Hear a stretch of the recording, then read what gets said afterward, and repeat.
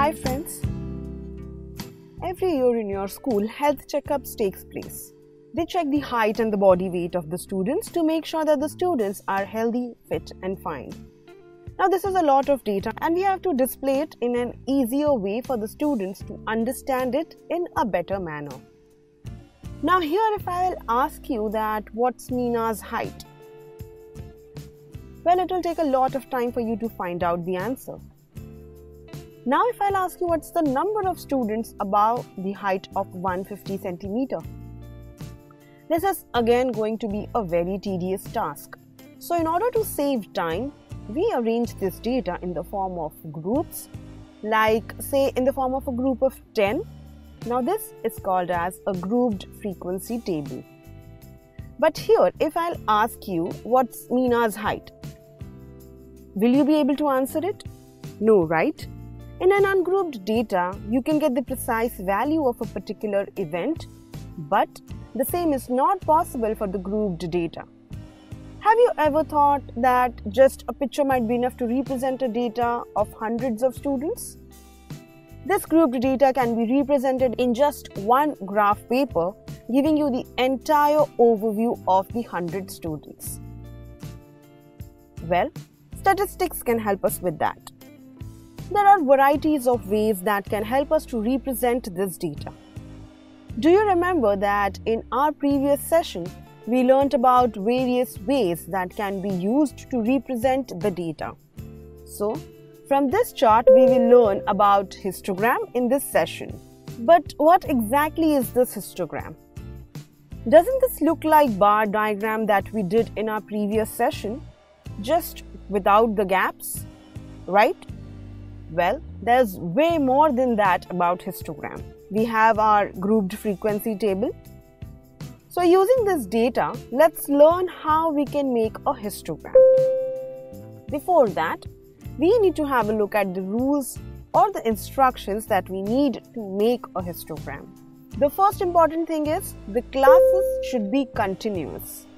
Now this is one of the most important rule or the condition that we need to look for while plotting, and if the given data or classes are not in the continuous form, then we will have to make it continuous.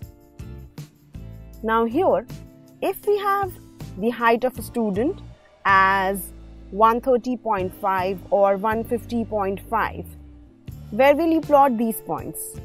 Now this is one of the most important reasons to make the classes continuous so that we cover all the data that we have received. Now how do we do that? First, we take the difference between the lower limit of the next class, that is 131, and we take the upper limit of the previous class, that is 130, which comes to 1. Now we take half of the difference, which comes to 1 by 2, or you can say 0.5. Now we add this difference in the upper limits and we subtract this difference from the lower limits. This is how our continuous grouped frequency table looks like. Now the basic steps remains the same. Mark the class on the x-axis. Here we cannot start from 10, 20 and so on. So for this, we make a crink mark. After putting this mark, we can start our classes from 120.5 and so on.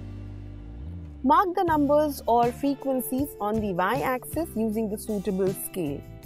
Now we choose the scale that can fit the biggest frequency.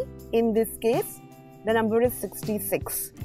So we'll make a scale accordingly to this. We also have to make sure that we can easily see the difference between the classes and not to take two small scales for a bigger paper. Now we can make rectangles corresponding to the frequencies on x-axis and we make sure that the class width is kept constant. And in this way, the graph so obtained is called as a histogram, which is a graphical representation of a grouped frequency distribution with continuous class. Now let's learn one more interesting fact about histogram. Here the area covered by the rectangular bars is directly proportional to the frequency. Now in this case, you may say that how does it have any impact whether the area corresponds to the frequencies or not, right? But have a look at this histogram. This is a graph saying the weights of the students in the same class.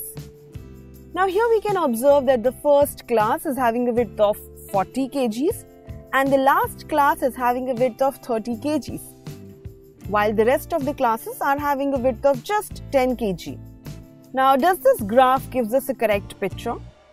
If I'll ask you how many students weigh between 20 to 30, you will say 40. And the same answer will be for the weights between 0 to 10 or 10 to 20 or 30 to 40, right? But isn't that the wrong answer? Well, in order to obtain the correct way to represent this kind of data, there are a few just simple steps to follow. Now here, the minimum class width is 10, right? So in order to graph the class 0 to 40, we have to make it appropriate as per the class width of 10. We can make 4 classes here, 0 to 10, 10 to 20, 20 to 30 and 30 to 40. Now we will divide the frequency by 4, which will give us 10. Now here it can be seen that the area of the histogram represents the proper frequency. The same will be done for the class 70 to 100. Here 3 classes will be made. So we will divide the frequency by 3, which will give us 9, and we will plot 9 on the graph. Now this histogram will give us a true and fair depiction of the data that we are representing. This is how we draw a histogram. And reading the histogram is also same as bar diagram only. Well, France just won the FIFA World Cup this year. In our next session, we will be learning about how to plot a frequency polygon and also how to read the same using the various statistics from the FIFA World Cup 2018. I hope you have enjoyed this session. Don't forget to hit the like button. Please do subscribe to our channel. And yes, do not forget to hit the bell icon to get the new updates. Till then, keep watching, keep learning. Thank you.